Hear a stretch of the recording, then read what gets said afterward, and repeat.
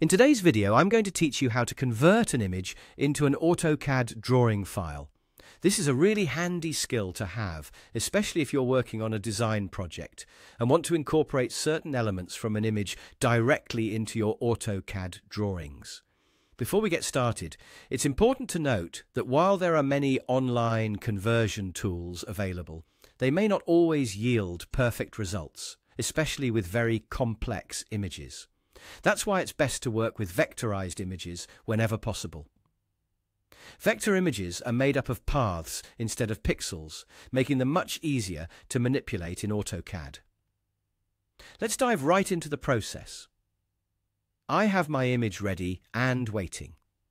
For this demonstration, I'll be using a tool called Convertio.co, known for its simplicity and effectiveness. First, open your browser and navigate to Convertio.co. Once you're there, you'll notice a neat interface that makes the conversion process straightforward. What I'm going to do next is drag my image file right onto the site. Convertio supports a wide variety of image formats, so if your image is a standard one, like a JPEG or PNG, you should have no trouble uploading it. Instantly, the site recognizes the file and prepares to convert it. This ease of use is one of the great things about this tool, making it accessible even if you're new to image conversion. The next step is where the magic happens: converting the image. With Convertio, this is as simple as selecting Convert. The website will work its magic, turning your standard image into a DXF file, which is the format AutoCAD readily accepts.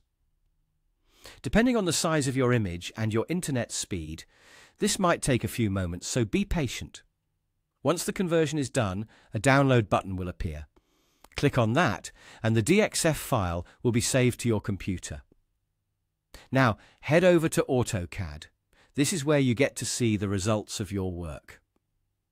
Open AutoCAD and go to the File menu to choose Open.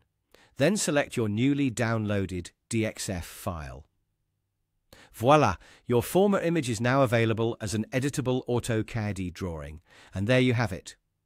That's how you convert an image into an AutoCAD file using an online tool. It's a simple yet effective way to bring your visual ideas into your CAD projects. Remember to start with vectorized images when possible, and you're more likely to have a smoother experience. I hope you found this walkthrough helpful and that it makes your design process a little bit easier. Thank you for watching, and happy designing.